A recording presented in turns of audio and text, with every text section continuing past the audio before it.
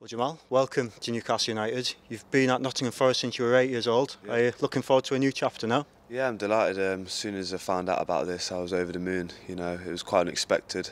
But, when I got told, like I said, I was very pleased, and I've been in this morning, pleased to meet with the boys. Everyone's really friendly, staff are excellent. I'm just looking to get started. When did you find out about Newcastle interest? Only a couple of days ago. My agent rang me up and said, Newcastle showed interest in me and the keeper, Darlow. So I was over the moon when they told me, yeah. Coming with Karl Darlow as well, will that help you to have somebody who you know well? Yeah, very pleased he's coming. Just makes me settle down a bit more. He's an excellent goalkeeper, and he'll do great for the club. Obviously delighted for it to all be sorted now, and I can't wait to get started. Obviously with the loan back it's going to be another year, but it gives me time to develop my game more before I come here, and just looking forward to the future.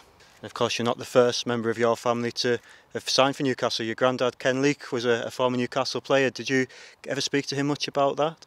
Yeah, of course. I spoke to him a lot about his career whilst he was here, and I'd love to follow in his footsteps and have such a great career that he did.